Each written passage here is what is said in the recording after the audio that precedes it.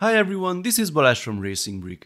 After our previous video with the Extreme Off-Roader, this time the Audi RS Q e-tron is back with an even more radical upgrade. We kept the BuWizz 3.0 Pro unit but swapped out the LEGO motors for something much more powerful. This is actually a package you can buy on BuWizz.com. It is listed as the 42160 motorization kit. You can buy it with or without the set itself. Here's what the package looks like. Two boxes, one with the BuWizz 3.0 Pro unit and another one with the two BuWizz motors. Oh, and the instructions for the modification are also available for free on the website. You go here and you can download the full PDF instructions. No extra parts are needed besides the motorization kit. So I built this machine following these instructions. The custom stickers were made as always by the talented Forward Sticker. You can find the link in the description. The build itself is not super complicated. Either each motor drives the front and rear axle independently, or you can also couple the motors with this axle for a smoother performance. I'm sure you want to see the speed difference between this version and the one from the last video with the original motors. Well, here's a little test for you. I think the upgrade is pretty visible. But, and I'm sure someone is already typing this question, is this upgrade really worth the money? The BuWizz unit and the two motors cost €240, actually only 227 if you use my coupon code RB5, and last week you could get the Audi set at Amazon for €100. I'm almost certain there will be similar Black Friday deals again, so that would be about €330 in total. Well, this is the Traxxas Slash, a 110 scale RC short course truck. There are many different editions. This is the two-wheel drive version in a ready-to-run package with battery and charger included. You can buy this package in Europe for around €300, might be cheaper in the US, both directly from Traxxas. Yeah, the scale is a bit different when we compare these two guys. The Slash isn't particularly complicated inside, but it's massive, durable, with a nice bouncy suspension. I think it's time for these two to race each other. Wanna bet on who's going to win?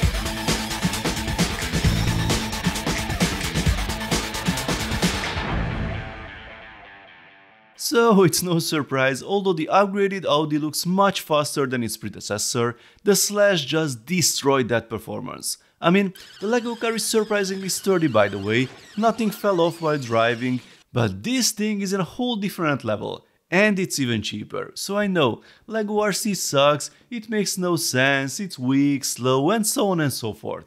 The thing is, they have a completely different purpose. I mean, the Slash also has tons of official and third-party upgrade options. You can make really great mods. This body, for example, is my favorite, I will have to get it.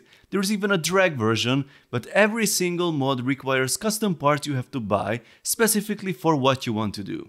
The LEGO set, on the other hand, is made up of generic LEGO Technic parts, so you can really build whatever you feel like, even if you limit yourself to the parts in this set. I'm sure you know Rebricable, but if not, I recommend you try it. You open the page, find the set, and here are some cool alternative builds. You want a trophy truck, a dirt bug, or a Batmobile? You can build all of them with this set, and with a few extra parts there are even more possibilities. I'm sure there will be more alternatives to come, as this set is still relatively new. Grower recently announced the Warthog alternate build, there will be instructions for that soon as well. And you can upgrade them all with the BuWizz unit if you want more power.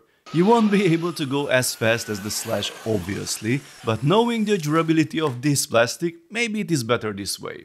So I think LEGO and real RC can peacefully coexist. There is no reason to pick sides. I like driving this model around, jumping and smashing it into things, and I also like tinkering with LEGO, motorizing sets or trying out the next cool alternate build.